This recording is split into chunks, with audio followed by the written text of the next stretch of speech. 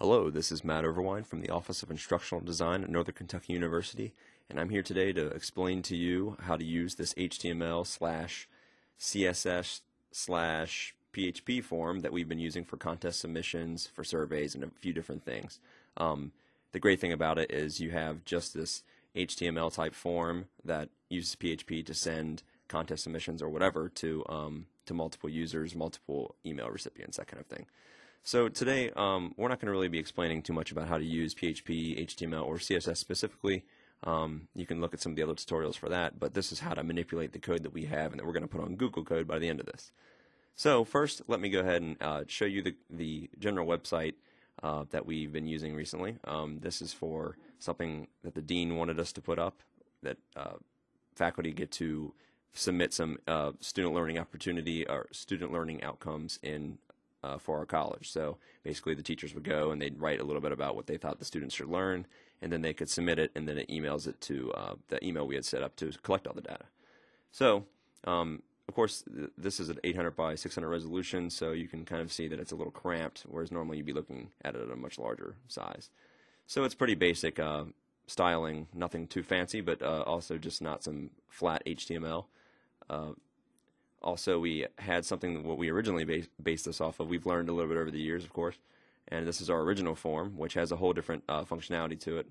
Similar, but also it has a way to attach a file. So we will give you guys give you guys both of those files so you can look at them and explore them. So first, I'm going to open up the files in Dreamweaver and talk a little bit about them. You can use, of course, whatever you want once you get the files.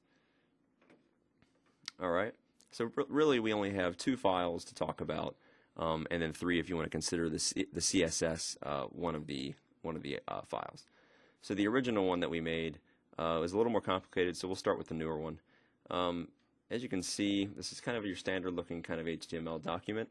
There are a few different div tags that we use for styling, and then really you have your PHP marked by the question mark as usual, and there are a few error checking things up front because sometimes you don't want someone to be able to get past a certain point without filling out a few different things. So this area here at first is really designed to check errors. So it's checking the contest, it's checking the name, it's just checking a few different things. Actually, I think it says contest there, but that's from the old form. It's really checking their tenure status. So it checks to see if certain areas are blank, and then or at the base state, and then it makes sure that they've changed it to the important information so that we can keep track of that.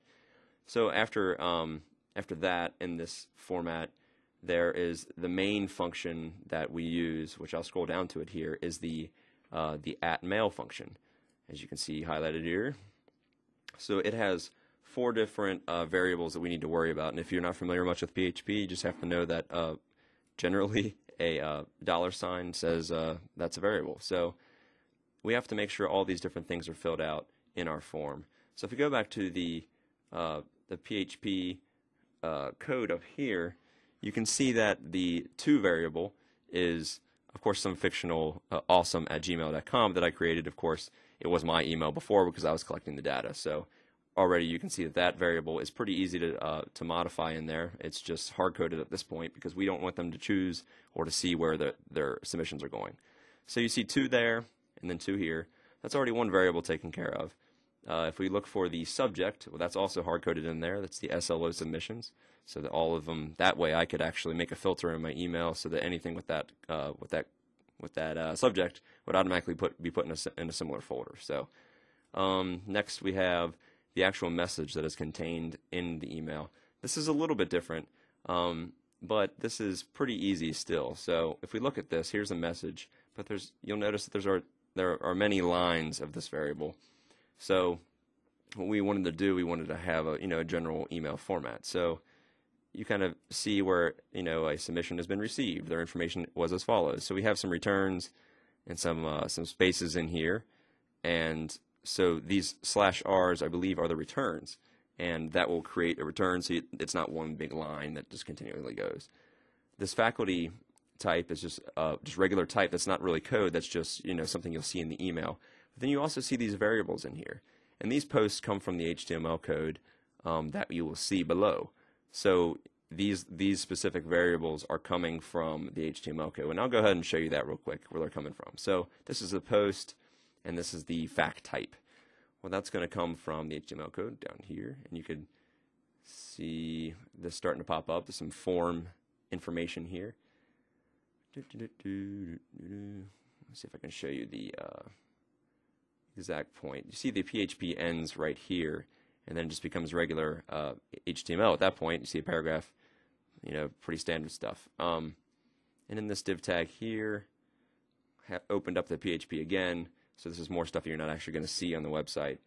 And then this is the form. So the fact type that we were talking about is this right here. You can set your options here, and so we had the tenure status, which is what's the base thing that's going to be in there, and then the non-tenure track, and tenure were the three options. So the error checking thing that I was talking about originally is checking to make sure that this is not just tenure status, I believe. So if we scroll back up to that error checking, yes, if the posted fact type is tenure status, then it's going to display in the errors column that you forgot to select your faculty status. So in a way, we're just making sure that someone's just not leaving that blank. So in that option there, it just makes sure tenure status doesn't stay.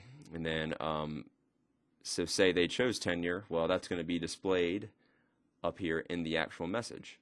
Fact type, this would all be replaced with their tenure status. And so you would actually know what tenure status they were rather than just it saying tenure status.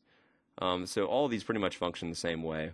And for this specific example, it didn't matter how many SLOs, student learning outcomes, that they posted. They just needed to post one. So up in my error handling again, you see that I only have one check to see if they filled out one SLO. So SLO 1 is just a section within the HTML code /PHP code. And as long as they fill out the first box, they're fine. It's not going to ask them to do anymore. So there's three different boxes here that it's checking for.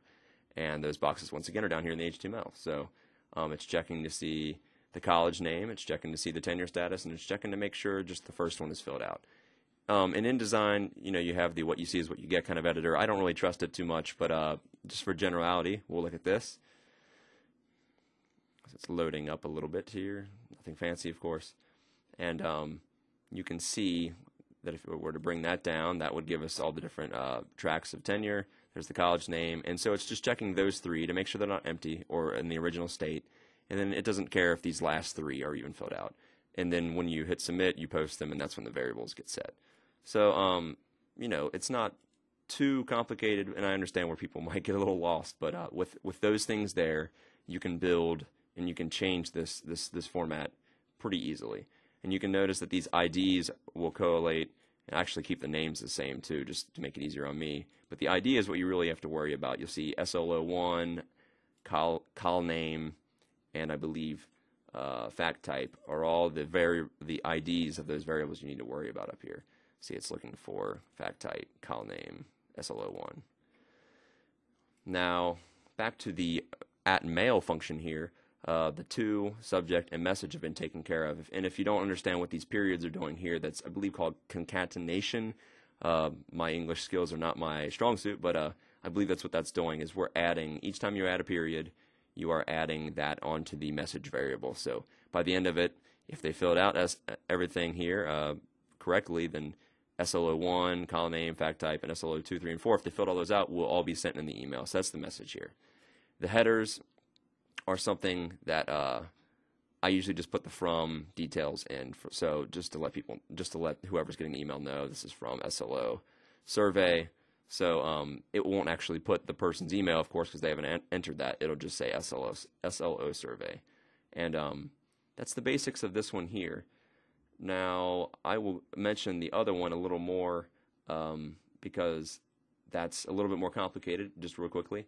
And also, I have an external style sheet here, which I guess I forgot to mention a little bit.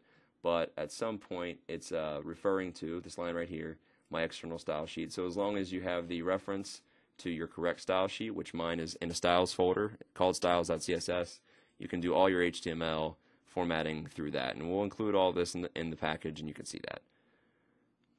The last thing I want to mention just really quickly, in my old kind of bunk-looking version here, in the very first one I ever made or put together, we had the browse attaching a file. Now there's a whole different section here that you'll see added. There's a lot of different error checking in this one, but it's all similar.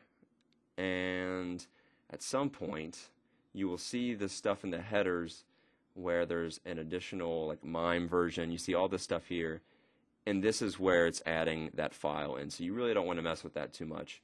And it continues all the way down, and then I believe this data part is all part of that. So you kind of want to leave this part alone in general if you want the attachment file to work still. Otherwise, it's pretty much the same. It's not too much different. That's why we reused it. It's nice. So I guess that's all we have for you here. Just a quick sum up of how all this works. Once again, you might have to look at a few other tutorials to know how the rest of it works as far as individual PHP, HTML, and CSS.